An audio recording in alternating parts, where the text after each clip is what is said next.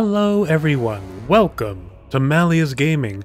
I'm your host Malleus, and in today's episode of Total Tactics, we're going to be discussing the legendary Alexander the Great, and delving into some of the real-life tactics he utilized in his conquest of the ancient world. These include the classic Hammer and Anvil, the cunning hidden flank, and the daring false gap.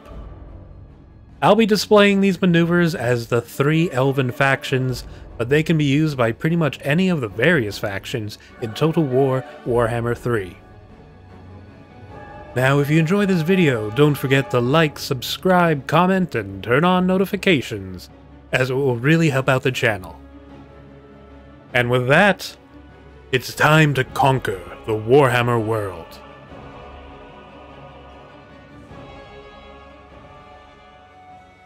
Alexander III, more famously known as Alexander the Great, was an ancient Greek king of Macedon, and lived from 356 BC to 323 BC.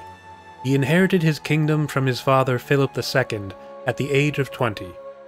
Philip had left his son with a disciplined, highly trained army, and had revolutionized traditional phalanx warfare with the introduction of the sarissa pike, and heavily incorporated cavalry as decisive, elite troops in battle.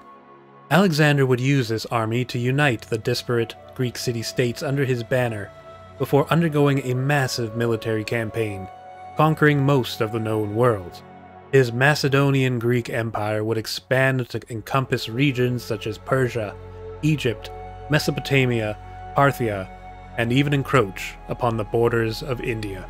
Alexander fought and won many battles, one of the more famous being the Battle of Gaugamela. He utilized the three different tactics I'll be discussing at this battle, through which he broke the strength of the Persian Emperor Darius III, and ultimately claimed ownership of the Achaemenid Persian Empire. The candle of Alexander's life burned fiercely, but quickly, and the young emperor would pass away at the age of 32, his massive empire splintering with his absence, but his legend enduring still to this day. One of, if not the most, famous of Alexander the Great's tactics, the Hammer and Anvil is very likely familiar to any player of the Total War games. To put it simply, the Hammer and Anvil involves pinning the enemy battle line in place with your own infantry units, before charging in some heavy shock cavalry into the rear of the line. This has stood the test of time as being one of the most effective uses of heavy cavalry, as it not only allows them to cause devastating damage with their charge, but also inflicts an incredible morale hit to the enemy troops.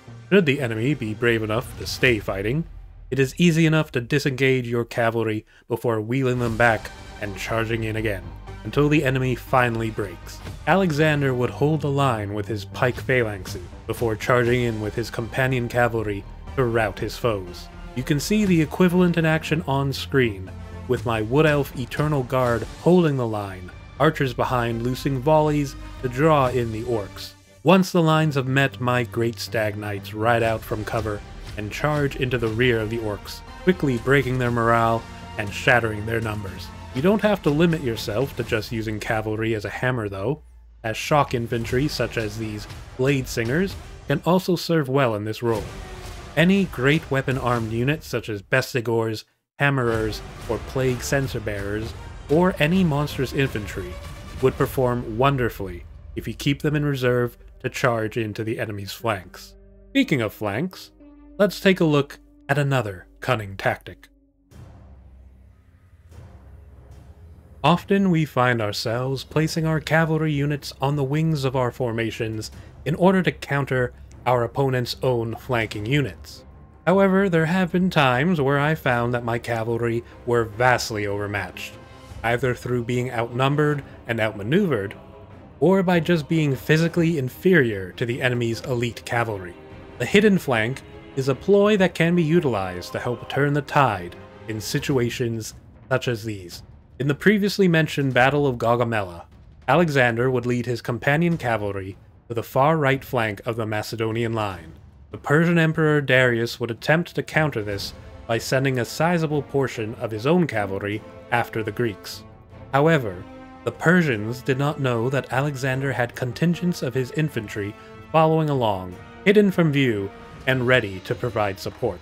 In the 2004 film Alexander, this was demonstrated with the infantry being hidden behind plumes of dust kicked up by the horses. Once the Greek and Persian cavalry engaged each other, Alexander's supporting infantry were able to charge in and give the Greeks an edge in the battle. In my example on screen, I've used stalking shades with great weapons to support my dread knights. The shades are able to stealthily advance with the knights and can serve in multiple different roles. They can charge in alongside the cavalry, hoping to provide a combat edge and overwhelm the foe. Alternatively, they can be used to hold the enemy up, allowing your cavalry to disengage and then charge back in. Finally, they could just be used to provide a flanking missile fire unit in order to tip the scales. Having stealth is quite important for this role, particularly if you wanted to try it against a human opponent. I've found shades with great weapons to be particularly good due to their versatility, but other units like Eshin Triads with Rat Ogres or Chameleon Skinks with Horned Ones would be effective as well. So, the flanks are ours. But now what? The false gap can be a difficult maneuver to pull off, and its use by Alexander was a testament to his skills as both a commander and a warrior. At the Battle of Gaugamela, there were two ways in which it was utilized by the Greeks. The first form was by the phalanx infantry. When confronted by onrushing Persian chariots, the Macedonians spread apart within their ranks. This opened up channels through which the chariots rode through, unable to properly strike the Macedonian fighters. The chariots were then, in turn, attacked by veteran Greek troops and destroyed. The second false gap maneuver was done by Alexander and his companion cavalry, who along with their supporting hidden flank infantry, were fighting against the Persian cavalry.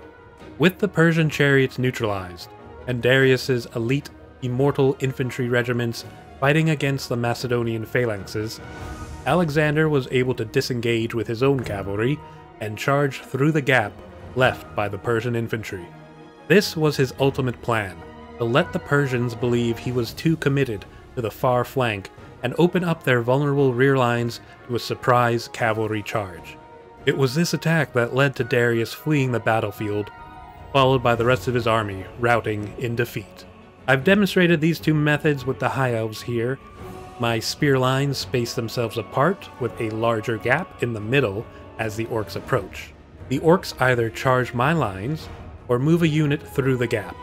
Either way, this leaves a perfect opportunity for my swordmasters in reserve to charge in and start carving up the enemy units. As for the cavalry, I was able to disengage my dragon princes, leaving Tyrion to hold up the boar riders, and charge in against the orc rear line, breaking their archers and opening up the way for devastating rear charges against the remaining greenskins. Ideally, you'd have some hidden flankers with your cavalry to hold up the enemy and really let you take control of the field. Thank you all so much for watching. I hope you enjoyed the video. It was a lot of fun covering the exploits of Alexander the Great and seeing how his tactics can still be used, even in video game form. The battles in this were purely to demonstrate the maneuvers in a more easy-to-read scale, and I hope to showcase these individually in larger scale fights sometime in the future. If you try these out or have used similar tactics yourself, please let me know in the comments how they went for you. Also, I hope I was able to provide some justice to the tale of Alexander the Great. There is certainly so much to be said of him, and it was quite the challenge to summarize such key moments. If you'd like to see more of these kinds of videos, don't forget to like, subscribe, comment, and turn on your notifications to help out the channel within the warp realm of YouTube. I hope you all have a great day, guys, and I'll see you in the next one. Bye!